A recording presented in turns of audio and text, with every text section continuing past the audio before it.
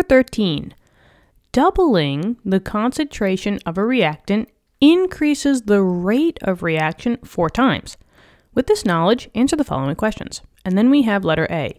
What is the order of the reaction with respect to that specific reactant? Okay, so we're just going to go with A for now, and then once we finish up with A, we will read B. So let's write out A over here, and maybe I'll write it down a little bit lower down here. Okay, so we are talking about changing reaction rates. And, especially if they're asking for a specific order, right? The only time that you can get an order is from a rate law. Now, what is the general rate law formula? Well, that's this right here. Where'd it go? It's right here. So a rate law in general is always equal to, well, the rate of the reaction is equal to a K value times the reactant concentrations raised to their specific orders. And that's what we're trying to solve for. What is the order of the reaction with respect to that specific reactant? Now, let's see. The only thing that they gave us was that if we double the concentration of a reactant, the rate goes up 4 times, right? So let's just write that down. If we are increasing the reactant by double, this means that you will increase, so it's also going up, is going to increase that rate of reaction by 4 times. And literally take it as it is. If you say 4 times, this is 4, and times, right, addition, subtraction, multiplication, and division, times is multiplication. So we're going to increase the rate of reaction 4 times. So I have a number that I can work with for the rate of reaction side. So I just need a number for the reactant side. Now the only thing that they told me was that they said that this doubled. What number goes with the word double, right? If you double something, if you start off with 1 and you double something, you go to 2. And if you start off with 2 and you double the value, you go to 4. And if you start off with 4 and you double the value, you go to 8. All of these, all you did was you times by 2, right? 1 times 2 is 2. 2 times 2 is 4. 4 times 2 is 8. So whenever you see the word double, always think of the number 2. So this would be going up 2 times. And now we have another number for the reactant side. So now I can kind of use the rate law to see what that order should be. The rate of the reaction, that's this, right? The rate, I'm going to plug in a 4. And the reactant value, I'm going to put in a 2. I just use those values. You could use the change values. And you might be saying to yourself, okay, well, we have a rate, right? That's a 4 equals a K. Oh, what is a K? A K is a rate constant. That's what the variable is called. It's a rate constant. Now, it doesn't matter for what reaction it is. All reactions will have their own unique rate constant. But since it's constant and it doesn't change throughout a reaction, we don't really care about the K value. Because even if I change my reactants, the K value is going to stay the same. So things that are not changing, they go bye-bye.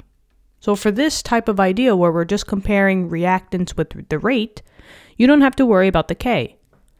So my rate equals 4, equals, get rid of the K, and the concentration of the reactant said that it doubled, so I'm going to put a 2 there.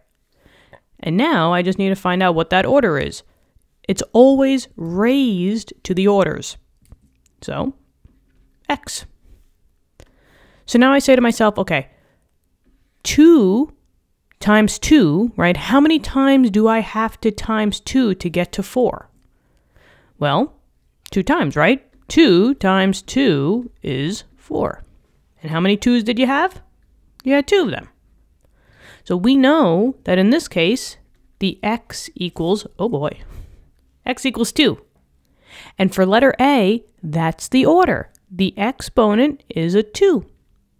So for letter A, what is the order of the reaction with respect to that specific reactant? It is the order of 2. Second order, they call it. So whenever you have an order of 2, you call that the second order. Okay. So letter A is done. How easy is that, right? Now we're going to use the same exact idea to see what B is going on. So now let's see. B says tripling the concentration of a different reactant increases the rate of reaction 3 times. What is the order of that reaction with respect to that reactant? Well, let's see. They did say that as we are tripling means that we're going up, right? So I'm increasing my reactant. And in this case, the word is tripling. So just like doubling, we should have a number that always is being used when we see the word triple, right? Or tripling. Do we know what that number is? Yeah, you got it. Tripling is 3 times. So I'm going to use that reactant value for 3. And they said that when you're tripling that concentration, it increased the rate of reaction. So up goes my rate of reaction. That's the rate number. 3 times. So 3 times multiply. And once again, they gave me the number. It's the same thing as tripling, right? Tripling 3 times tomato, tomato. So we know that we're going to use the rate of 3. So I got my rate number, I got my reactant number. I don't care about K. Let's find that order. So I guess I'll do it over here. Or actually, if I can, I'll just bring this a little bit over there. And then, let's see, the rate was 3 equals, no one cares about the K. Reactant was 3, and I'm just going to solve for X. So 3 to the what will get me 3. How many 3's do I need to get out a 3? Yeah, just 1, right? So my X value is a 1. 3 to the 1 equals 3.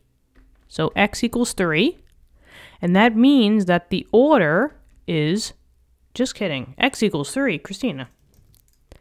X equals 3, X equals 1, right? The order is 1. And when the order is 1, we call that first order. And you can have different orders for different reactants in your reaction. So for the 1 reactant, that one was second order. And then for this one, the other order was first order. So for different reactants, you can have different orders. That's totally fine. And that's it, right? They asked for what's the order, so here we are. We found them out. Thank you so much for viewing the video. What'd you think? I hope this helped you out. Let me know in the comments. Subscribe to the channel, and I look forward to helping you in more questions. I'll talk to you soon, okay? Thank you so much for being part of the community, being part of the channel, and supporting us, all right? We really hope you're doing well in your classes, and I'll talk to you soon. Bye-bye.